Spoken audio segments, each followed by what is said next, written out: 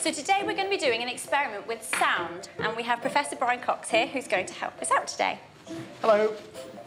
Yeah. That's not very loud, is it? That's the first lesson in sound. Hello.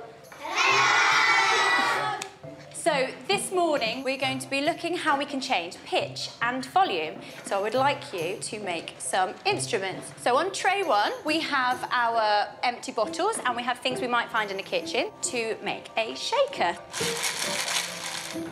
On tray 2 we have our little plastic tubs with the elastic bands that we might be able to use.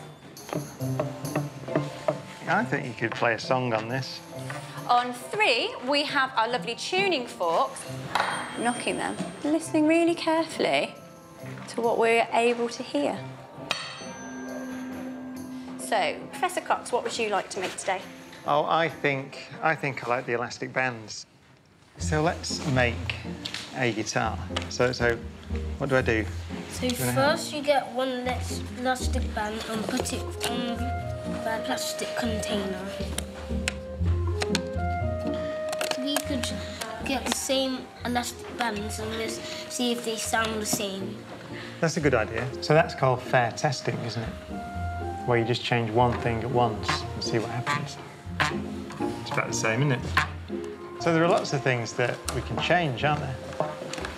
There's the elastic bands themselves and how thick they are. And then there's the width, the box. So making it tighter makes the pitch go up, doesn't it? It's like tuning a real guitar. Yeah, it is, isn't it? Do you play guitar? Does anyone play guitar? Me?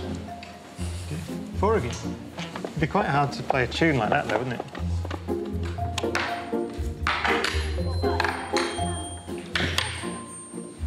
What are you doing there, Taurus? That sounds amazing, doesn't it? That's really good. I can't hear anything. Well, what we need to do is slide our fingers down to the handle on the tuning fork, because otherwise our fingers can muffle the vibrations on the fork. So try again for me. Can you hear it now? Yeah. Good. So what will you ask the class to do when they finish with the experiments? So what we're going to do is we're going to bring all the children together and we're going to talk about what they found on each of the instruments. So we're going to look at how they've changed the pitch and how they've changed the volume and how they've been able to do that. So you won't be getting them to make measurements or plot graphs or anything? No, we want the children to experiment in these sort of lessons. So we'll save the writing up and the results for maths lessons or English lessons, but this is really about finding those patterns in the data and what we're able to draw from the actual lesson.